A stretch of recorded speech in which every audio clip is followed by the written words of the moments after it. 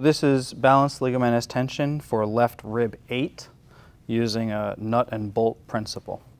What I'm going to do is identify that rib the same as before by compressing and feeling for tenderness as well as restricted motion. I'll then contact the costovertebral angle with my posterior hand, and then on the anterior side I'll come around and I'll monitor that same rib, which will generally be tender, to confirm you're in the same spot. At this point, I'm going to get firm contact of this rib and keep it from going anywhere. And I'll ask the patient to turn away from this side. So can you slowly turn to the right until I ask you to stop?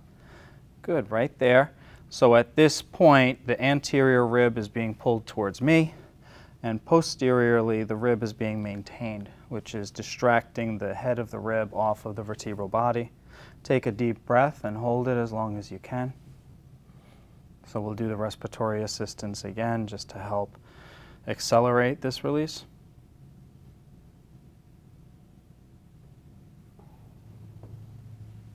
Good.